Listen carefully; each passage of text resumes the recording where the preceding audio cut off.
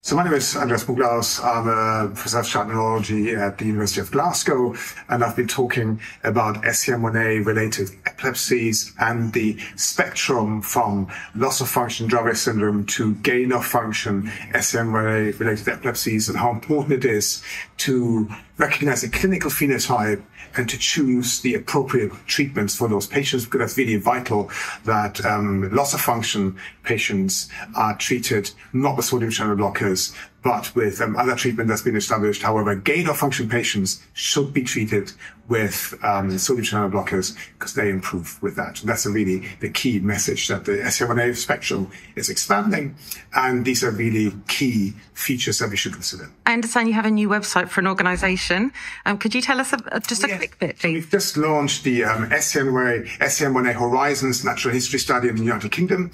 And so this is for all individuals who have got an SCN1A mutation. They can all participate, children and adults. And the website is called SCN1A Horizons. You can Google that and find further information on this natural history study. So it's the first time that we have a prospective natural history study to really learn much more about SCN1A-related epilepsies, and that hopefully will lead to better standard of care for patients in the UK, and also inform and help us to develop new treatments. I'm Nazanin, and I did my PhD within GABA-A gene related disorders. So I did functional testing of these variants and did some phenotype-genotype correlations, and we found really interesting results that I presented in this conference. And have you learned anything from the conference?